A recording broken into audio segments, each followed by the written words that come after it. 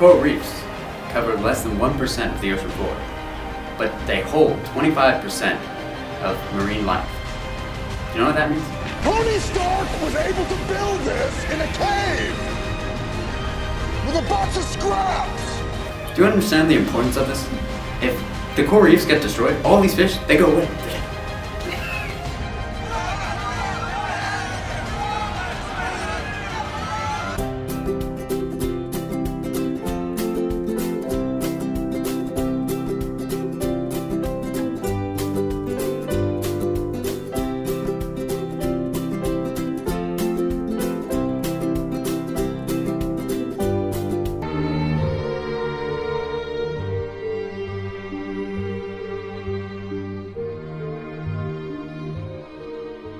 Okay, so I am Jesse Scholz, and I'm going to be talking about how overfishing affects the coral reefs.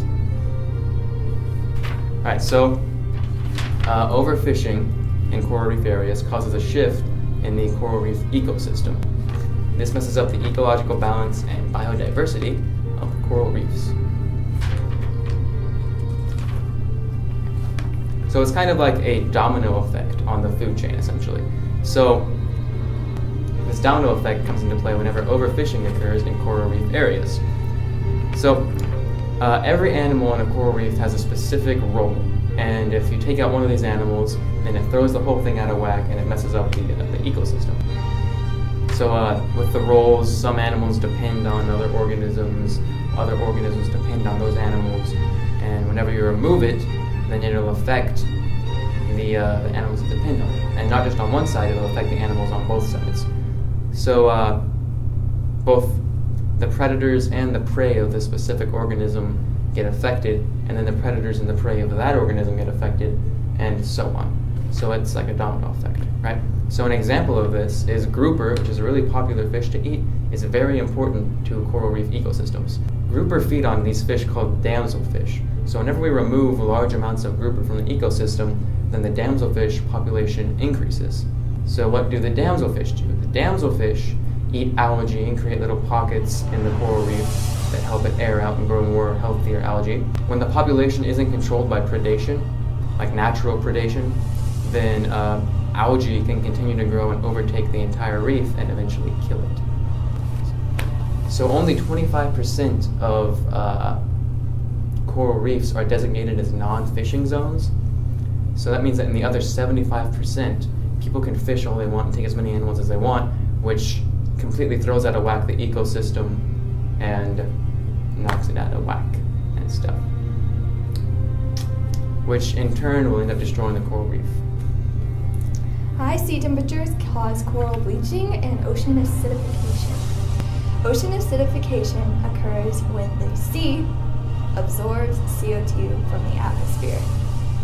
Thermal rise leads to the melting of sea ice and thermal expansion, making reefs too deep to receive adequate sun. Coral bleaching happens when corals get stressed out.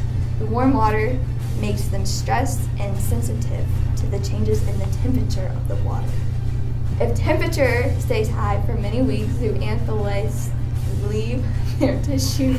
Zooanthellae supplies the coral with glucose, glycerol, amino acids, and this all aids in photosynthesis.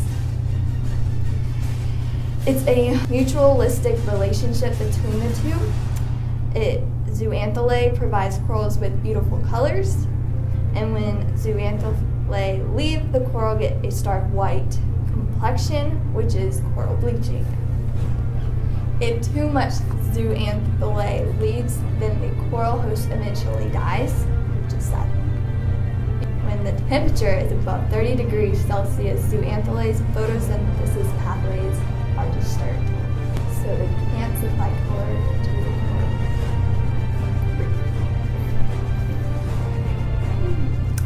If the temperature is too low, then there could be a result of cell adhesion dysfunction.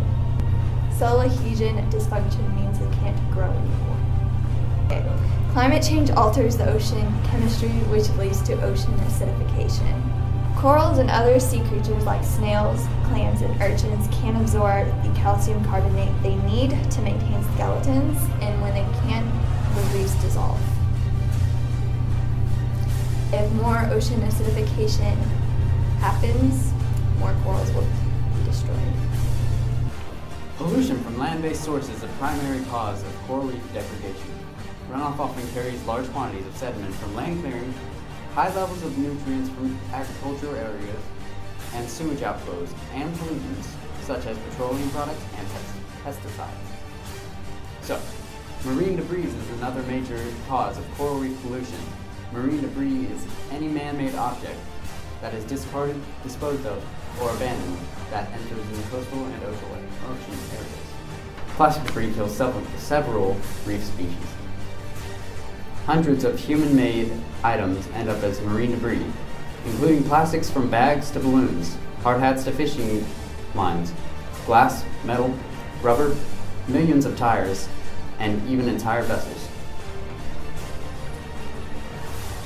Derelict or abandoned fishing nets and other gear, often called ghost nets because they still catch fish and other marine life, despite being abandoned, can entangle and kill off reef organisms and break or damage reefs. Ocean acidification, what is it, first of all? According to the NOAA, when carbon dioxide is absorbed by seawater, chemical reactions take place. These chemical reactions reduce seawater pH, carbonate ion concentrations, and saturation states of important calcium carbonate minerals.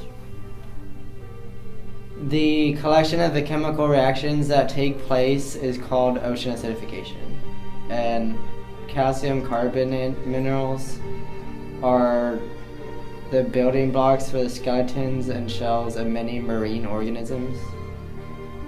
And coral reefs are made out of these marine organism shells and bones. Because of in areas of the ocean where life is flourishing, the seawater has an abundance of calcium carbonate minerals. But because of ocean acidification, there are many parts of the ocean where there is not enough calcium carbonate minerals, and it's undersaturated. So it can't support the buildup of the coral reefs. And here are some facts. Since the Industrial Revolution, there has been a 30% increase in ocean acidity. And if humans stay on the current path, the NOAA estimates that by the end of the century, the surface water of the ocean could be nearly 150% more acidic, resulting in a pH that the oceans have never experienced for more than 20 million years. Each year we destroy coral reefs through tourism. We build resorts on top of the coral reefs or next to them, and we just put our waste into those coral reefs. We also scuba dive, and we go into the coral reefs and we touch them and we break them and we just destroy them overall. We also boat on top of coral reefs, and we will run into them, destroying them, or we'll drop our anchors onto the coral reefs, or we'll hit turtles or fish. We also have a tendency to order sushi while we're on vacation or near beaches, and this demand for sushi causes fishing to put stress on the fish in our coral reefs, and it also causes for overfishing in our coral reefs. Now, the way that we can fix this is because we can plan carefully where we build our resorts, and we can try our best not to pollute the ocean by recycling and making sure no plastics get into the ocean.